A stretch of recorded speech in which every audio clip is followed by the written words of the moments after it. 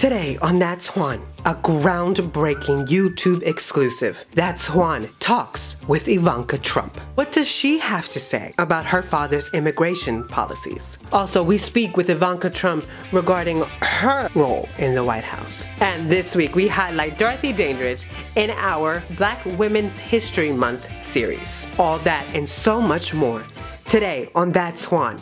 So let's get started.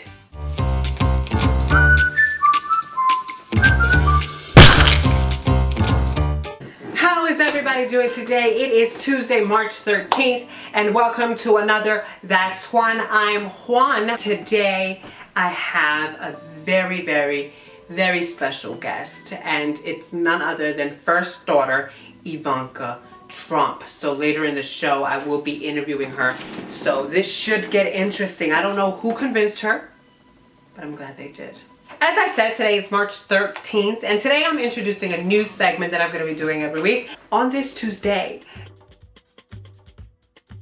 since I do a weekly Tuesday show, I am going to be bringing you guys history facts of what happened on this day a long time ago. So let's find out what happened on this Tuesday. On this day, March 13th, 1852, the cartoon figure of Uncle Sam made its debut in the New York Lantern Weekly. On this day in 1884, the U.S. adopts the Standard Time. Oh, you're back. Okay. All right, moving on to the big topic of today. So if you remember, during election season, I interviewed then presidential candidate Trump. I requested a follow-up interview now that he's been in office for over a year and was denied. He felt attacked during that interview. Don't know why. Said that it was locker room banter, and a lot of people are saying that's not locker room talk. What do you have to say about that? I think you understood what was said. This No, I was get it. You're a locker room misogynistic talk. pig. It's okay. Well, I don't know how. I've never, I thought it was a fair interview. So then I was like, okay, fine. So, yeah, no. And so I was like, okay, who can we get to come here to defend the Trump White House? We need somebody. They offered us Kellyanne Conway. I said no. I said no. I get vertigo from spinning too much. To my surprise, our next guest volunteered to come on the show. She's a fan. Live from Washington over the phone. Everyone, please welcome Miss Ivanka Trump. Ivanka, how are you today? I'm terrified. I'm excited. Thank you. I didn't want to know that much. So let's get right into it. I know you don't have a lot of time. Your father declined an interview with me because they felt that they were attacked. Have you spoken to them about coming on here? What have they said about me attacking them? If you can clarify that for me. I think it's a pretty inappropriate question to ask a daughter. Oh, okay. All right. So let me ask you. Okay. So Ivanka, how would you grade your father's first year, honestly? Father's track record. Let me cut you off real quick before you start. I want 100% honesty. It's almost impossible to describe. Wrong. That's wrong. It's wrong. All right, Ivanka. Your father, over the past year, immigration has been a big ticket item on your father's agenda. And he has said some crazy stuff about immigrants. And being a child of immigrants, that affects me personally, and that makes me angry. And so what I would like to know, and what a lot of dreamers and immigrants and children of immigrants and, families that don't want to be broken up want to know, is your father looking out for these people who are American, whether you want to believe it or not? I think it's a pretty inappropriate question to ask a daughter. I don't think that's a question you would ask many other daughters. I believe my father. I know my father. Uncle, what are you willing to tell us?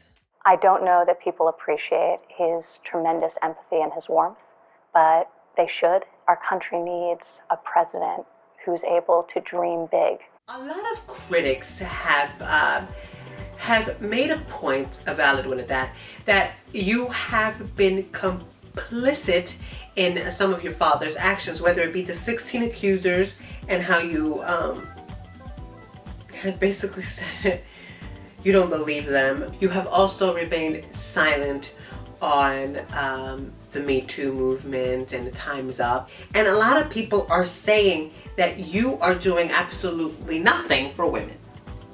So how could you defend the complicit adjective that has been brought upon you? If being complicit is wanting to